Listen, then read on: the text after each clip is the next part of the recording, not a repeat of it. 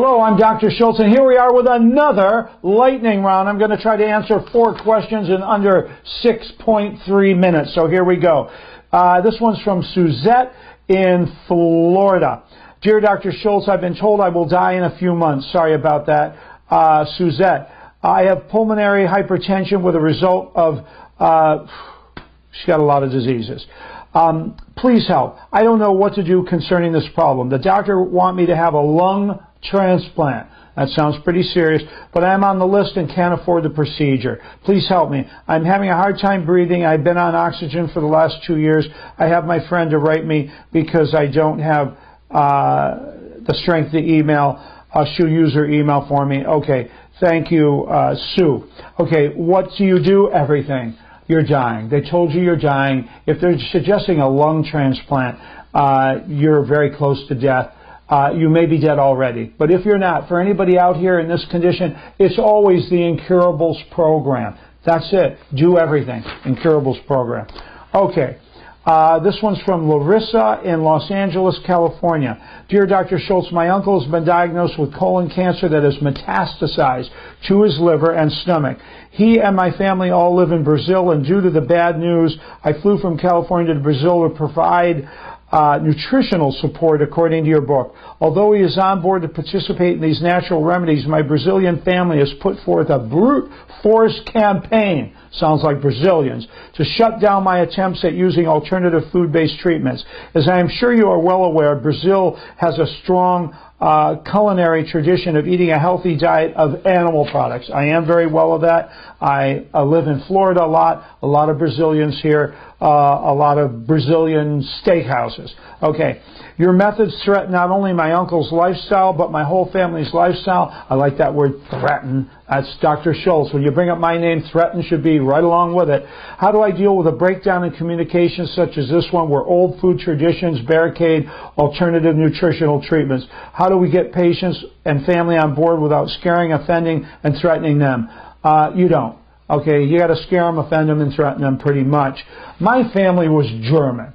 Okay, my mom was German, my dad was German. We had blood for breakfast, lunch, dinner, and dessert. It killed both my parents by age 55, and it almost killed me in my teenage years. Okay, I don't care about Brazilian tradition. I don't care about German tradition. I care about your uncle living, and I care about eating foods that are going to promote health.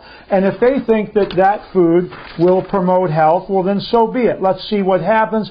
But he has cancer, colon cancer. It's metastasized to his liver. I highly suggest a vegan food program. Look, you got to be loving, but don't compromise. You got to be intense, but don't compromise. You got to love. You got to threaten lovingly. You'll have to figure it out. It's your karma, not mine. But I'm sorry. We can't let him eat meat with colon cancer, with liver cancer, and it's probably metastasized throughout his body. The Incurables program again. Okay, here's one from Bobby in Hot Springs, Arkansas. That used to be a nature cure center of the world. I've been there. I've been through the bathhouses. I've taken the cure. It's an amazing place. I know most of them are closed now because hydrotherapy is not in. But boy, did it have its heyday. Kings and queens and presidents went there. Okay, dear Dr. Schulze, I just want to start off by saying thank you so much for your work. You are truly a blessing to so many people. Thank you. I'm a 48-year-old male who used to work out quite a bit, but about 3 years ago I started feeling extreme pain all over my body that leads to a lot of fatigue. I was told I have fibromyalgia, blah, blah, blah. I noticed, and I say blah, blah, blah because you don't need to know that part. I noticed that if I do too much, I feel like I got the flu. That's fibromyalgia. It's my immune system.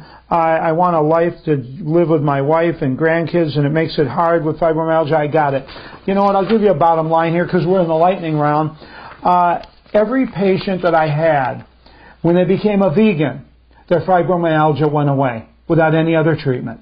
And when they started eating meat, their fibromyalgia came back.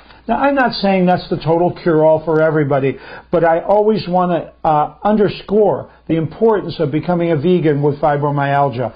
And then following all the basic programs, getting the nutrition in with an incredible, organic, healthy, vegan food program. At the same time, vegan seems to be the word of the day today.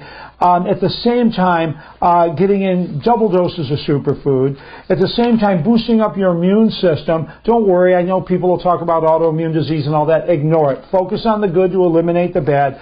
Do all the detoxes, and you'll be done with it. Every patient I had with fibromyalgia got rid of it. What's our time? 5:21. 5 minutes, and I'm still going. I got 2 minutes to answer here. Dr. Schulze, this is from, sorry, can't pronounce your name. It looks like SRDJAN, maybe. Miami, Florida. Dear Dr. Schulze, my mother has been suffering for the past year from symptoms that point to autoimmune disease. Here we go again. It's an autoimmune disease lightning round with occasional rheumatoid arthritis. Doctors can't really make a concrete diagnosis. Autoimmune, I told her, as well as she also has an embolism. Okay, this is sounding scarier. I've been reading now about how spirulina, chlorella, and vitamin D are great for immune deficiencies. People with MS, rheumatoid arthritis, you're right. I've been taking your superfood and I feel great. However, I've noticed that your superfood doesn't contain any vitamin D, and that's what this is about. Vitamin D, vitamin D, vitamin D, vitamin D, vitamin D. I'll say it again because we all need to hear it. Vitamin D that is used as a supplement is all synthetic, and in my book, it's all toxic. People are working on making healthy, clean, herbal, natural vitamin D, but no one's done it yet. All the vitamin D on the market is made from irradiated oils. They're taking oil and blasting it with radiation, and this is not good for you. You get your vitamin D from the sun, just exposing skin that has a light amount of oil on it. And I'm not talking copper tone here. I'm talking just your natural sweat. This is why you don't want to scrub yourself with soap too many times a day, because your natural sweat on your skin exposed to the radiation of the sun will help your body manufacture all the vitamin D you need in 10 minutes. That's how we get vitamin D. That's why vitamin D isn't in superfood, and I'm never going to put toxic, poisonous, man-made, synthetic, radiated oils in my superfood. Okay, that's the lightning round for today. Thank you for listening.